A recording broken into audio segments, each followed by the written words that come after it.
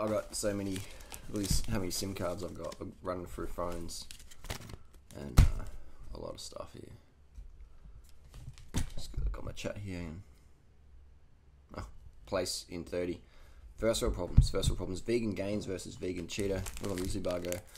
Vegan Gains, Vegan Cheetah. Some drama going on or something. People asked me to comment about it. I don't know. I haven't watched Richard's videos for a while. I haven't watched Charles' videos for a while. I'm just too busy on helping people in my local community and online as well, just to get caught up into the drama like that. And I love the drama, don't get me wrong. But I feel both of those guys are sort of wasting their efforts and their talents in creating vegan drama just to get hits, just to get a bit of clickbait, cut money. I mean, Richard, and this video is basically clickbait, isn't it? So I'm a hypocrite. But yeah, I have Richard, who is a YouTuber that I helped create. I remember getting on YouTube, helping with his first videos, helping with thumbnails, content, etc. Charles, even Vegan Cheetah, helped him get on YouTube, gave him shout outs, stuff like that, gave him tips, things like that, and did interviews with him. And again, don't hate either of these guys. They're just everyday guys that couldn't work normal jobs, a bit like myself, and enjoying the YouTube lifestyle money-wise. Not sure how much money Charles making, not that much, but Richard's definitely made a lot of money. Follow my advice.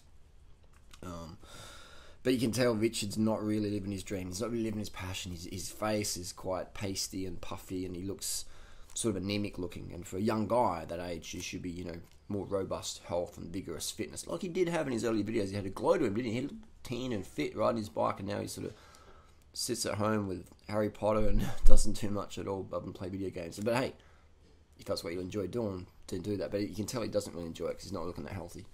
He's not looking lean and fit. Like, you know, like me, I can go out. Peter Sagan's in town. I can go out and ride a Peter Sagan if I can find him. There's no doubt of me keeping up with Peter Sagan or Chris Froome when they're in Adelaide. It's a matter of just finding him and hooking it up.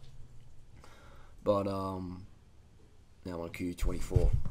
So, and Charles, you know, I would say when Charles, I was surprised that Jeff took Charles over to LA for the Veg Source conference, which I always thought was quite a professional sort of conference, and someone like Charles being a professional internet troll, nothing wrong with that. But being invited to go there, I was a bit like Jeff, like, are you serious? Like, you know, Charles has got some drug issues, you know, be careful, because, you know, when you're on the drugs that Charles is on, then you're not really all there, so we can't really expect too much of him. But I was surprised that Jeff took him out there and did that, but I'm not sure. I'm not sure what's going on there, but I sent Jeff an email, no response yet. But then again, I've got over 9,000 emails I haven't read yet, so maybe Jess responded. I just haven't seen it yet. I shouldn't make assumptions, but what do I say? Like, neither Charles nor Richard, they're very similar in themselves. They're both clickbait trolls. They're both making money off drama, and they're both not the sort of people that would really want to hang out with you in real life. Like, unless you had some fame or some, you know, notoriety, or could do something for them. Like Richard, like, I've literally got 6 people staying with me right now. I've got 6 vegans staying with me right now in my 1-bedroom apartment. And it's good. Like, outside it's full of tents, you know. So I've got someone from, I've got Aussie, I've got Korea, I've got Chile, I've got Irish, German. I've got a Swiss girl coming in a few days. I think she's going to stay on the corner. It's just multicultural. Got one guy from Sydney who's riding across Australia right now, Kieran. So he was well. So we're going to have probably 10 people staying at my place, 1-bedroom apartment. Because that's what I'm about, building fun community. Richard's not going to have anyone sleep in his backyard. Neither is Charles, you know. And that's fine, but let's not pretend that these guys really give a fuck about community. Because even Richard, like, people say in Toronto, like, he's just really sort of standoffish, and he's like, yes, what do you want?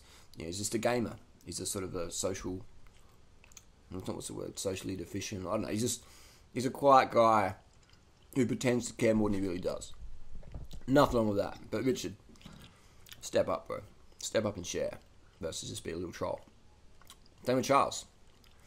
The best drug, Charles, and I've done a lot of drugs, man, so I can speak from personal experience. The best drug is helping people help themselves, serving others, making your little community, online or locally, a better place. And you get burned by people like yourself, people like Richard or whatever. But again, it's first world burning. It's not in Rwanda where someone's cut your legs off with a machete because you have different religious views than them. it's all first world burnings. So often people are like, I'm scared of giving to someone because they might write something bad about me on Facebook. Come on, man, who gives a fuck? That fat dude, Isel, Richard's friend. Richard, Vegan Gains, is friends with Isel. He gave Isel shout-outs, and this Isel guy embezzled, defrauded, whatever you want to call it, $6,500 US from his fans, Patreon, etc., to try and put durianrider in prison. And no lawyer ever contacted me. Never has, never will. You know, and to get a lawyer, it only costs like a couple $100 to send him a letter, email. Where did the $6,500 go, Richard?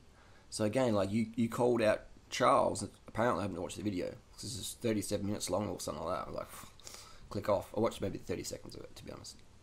And I just clicked off, and I was like, I can't watch Richard's pale, pasty, anemic, puffy face with no fitness, like dribbling about bullshit. Anyway, that's my little rant and rave. I'd say I'd say Charles and Richard need to maybe read the Bible or something, and you know, the works of Paul, or just step up and do something for the local community and stop just being takers. Give back, give. You know, that's the best drug. That's the best fitness, man. How much can you give? Richard's all about how much can I lift and get the vegan gains. That's good, man. It appeals to all the basic barbell basics out there, but how much can you give, bro? You know, we know how much you can take. Not much. I mean, you can take from other people, but how much can you really give back? Let us know. And Charles, the best drug, man, is serving others.